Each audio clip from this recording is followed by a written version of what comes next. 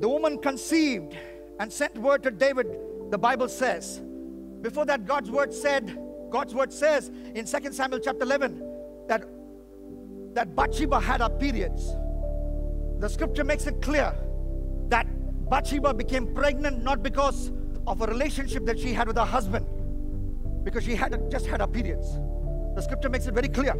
All right, and then she sent word to David, I'm pregnant. And then David has to bury his sin. He calls Uriah. You know, you should have a boss like King David. A boss will give you leave even though you don't apply for leave. Uriah never applied for leave.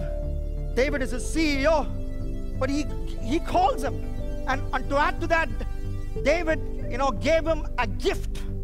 The root word study says that it's a gift related to food. The choicest food from the best restaurant available in Jerusalem or, Israel.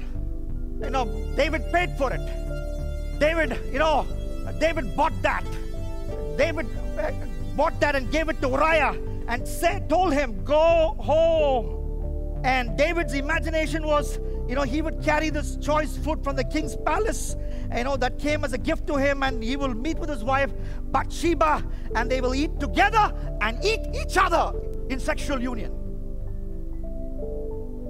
And then this sexual affair will be concealed. That was David's plan.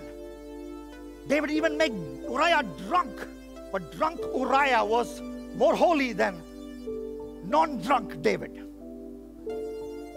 Backslidden David, burying sin David.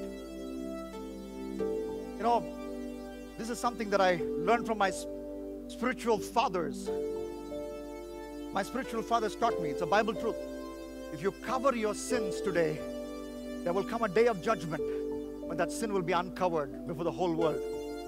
But if you uncover your sins today, if you will kneel down at the foot of the cross of Jesus Christ and say, Jesus, I've sinned, and every drop that comes down from the cross says, I love you and this was shed for you. If I will ask of a cleansing of the precious shed blood of Jesus Christ, my sin, it could be an unprintable sin, that sin can be covered.